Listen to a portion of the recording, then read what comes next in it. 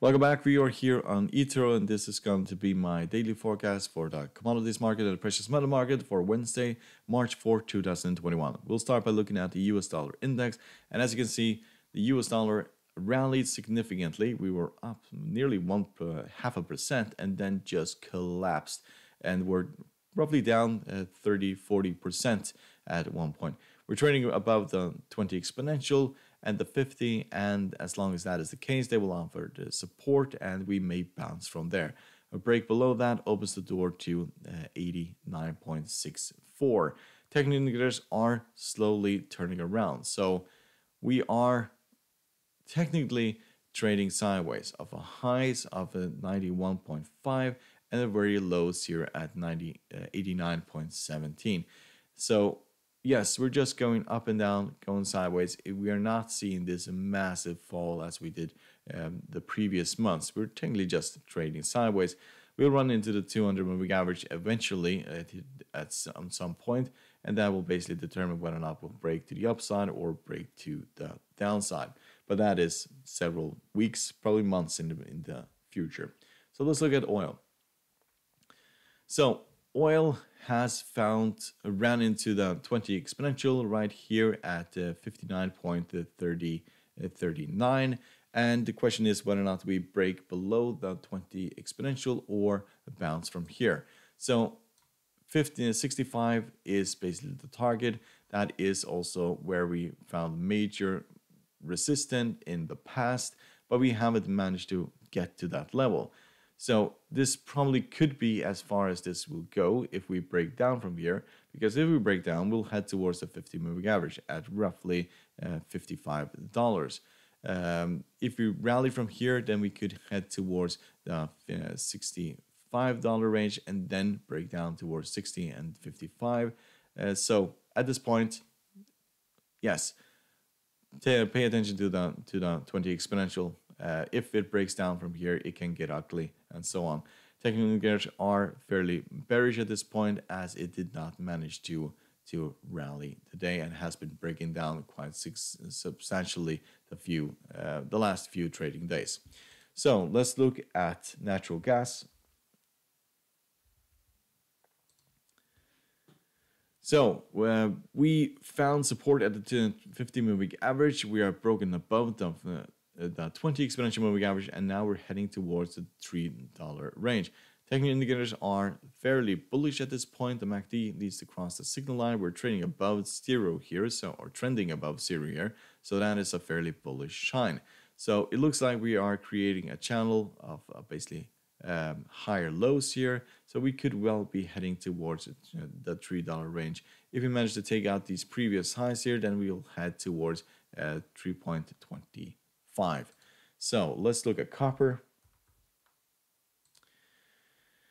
So copper just continues to defy gravity. We rallied, broke down towards the 20, and then just absolutely crushed it today. We were up more than 2%. We are on the edge of being overbought still, and probably most of it is due to the US dollar depreciating significantly. But this move was very parabolical. We found support yet again. I would basically think that we will break the 20 exponential and head towards the 50, but that is definitely not the case. Buying it at this point is very risky, as we are on the edge of being overbought. So pullbacks toward the 20, that is at this moment still support and could be a buying opportunity. So let's look at gold. So yes, we have rallied quite today, and we can put this as up for gold. We have this major resistance line at the top. We have this major support line at the bottom, and we basically got really close to it today, but then we rallied, and at this point it looks like we're heading towards the 20 exponential. Around this area here we're going to find 1770. That is where we'll find the 20 exponential in probably 1 or 2 trading days, and then we'll see whether or not we manage to break above that. If we do, then we'll head to the 50 and probably the 200, and in the long run we could head towards the highs here at roughly 1880, and then will continue down. We are in a downtrend. There is no other way to basically describe this. Remarkably for gold at this stage that we are very bearish. But technical indicators are, some of them turning around, for example, the stochastic, so we could have a rally up towards the 20 exponential. So let's look at silver. So we did break down the 50 moving average and then rallied, and now we're right in the middle of the 50 and the 20 exponential. So technical indicators here are turning around. So it looks fairly bullish for silver. If we manage to take out the $28 range, then we could head towards the $30. That is basically our target here as we are slowly grinding to the upside. That is the previous highs here. And yes, the 50 and the 20 have offered quite a lot of support. So let's look at platinum. So also here we broke down towards 1167 and then rallied up towards the 20 and then did not manage to break above 20. We are trading right at the 20 exponential moving average. And at this point, if we take out the 20 exponential, then we're heading towards the 1300. Otherwise, we will roll over here and head towards 50 the moving average, which should offer significant support. Technical indicators are still fairly bearish at this point, so yes, there could be a lot of choppiness before we see this go significantly higher. So let's look at palladium. So nothing really happened here. We are still trading in the highs of 2.5, very lows at 2.2, and we're now right in the middle. The trade is at the moment is complete gambling, and yes, I would stay far away from this until we get to the top or the bottom, or drop towards the 200 moving average, which was major support a few weeks ago. So let's look at aluminium, which had a amazing day today. So we dropped towards the 200 moving average and then just completely exploded to the upside.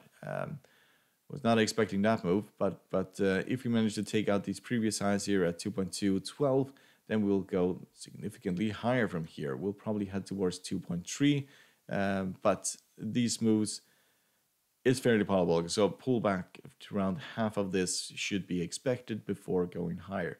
The break towards the 20 exponential, that is major support. Technical indicators are very bullish at this point, and we're on the edge of being overbought. So let's look at nickel. So we did break down towards the 50 moving average and then rallied, and now we're settling right underneath the 20 exponential. Technical indicators are slowly turning around, so at this point it is more likely that we'll head towards these highs of 19,876. That is most likely what's going to happen here, as the 50 offers significant support. So let's look at sugar. So sugar has finally found support down here at the 50 moving average, and now it looks like we are about to turn around in this market. Break below the 50 opens the door to these very lows down here, but at this point it would be very strange if we did not rally above the 20 exponential and head towards 0.1750. Technical indicators are turning around, so yes, we have been dropping like a rock, and now we're finally finding ground here and turn around. Another green candlestick here. That should be a very bullish sign that we will go higher. So let's look at cotton. So cotton also found support here at the 20 exponential, rallied, broke down again, and if we get to the 20, that will most likely rally again, but at the moment we are most likely going to get momentum here in order to take out these previous highs. That will probably take a few trading days. Technical indicators are fairly all over the place, and we'll probably trade sideways before going higher. Break below the 20 opens the door to the 50 at 0.8241. So let's look at cocoa. So as you can see, we have found support and resistance here at basically the middle. We're trading at the very highs of 2.8, very lows at 2.2, and also we have the mid-range here of 2.6 and 2.3. We are most likely going to run we have run out of steam here and head back towards the 50 moving average, and if that breaks the 200 and then 213. Technical indicators are all turning around, so yes, this is basically all over the place. So I haven't traded this for a really long time, and the main reason is basically it's a nearly a full complete gamble at this point. So let's look at wheat. So wheat found support here at the 50 moving average, and then it has rallied. So at this point, if we manage to take out these previous highs here, then we'll head towards 700. Technical indicators are looking fairly bullish at this point, so it is looking very nice for wheat. We are still in an uptrend. Pullbacks towards the 50 offer massive support and also rallies. So, hope you find this helpful. You're welcome to write to me on Patreon if you have any questions. Otherwise, good luck and thank you very much.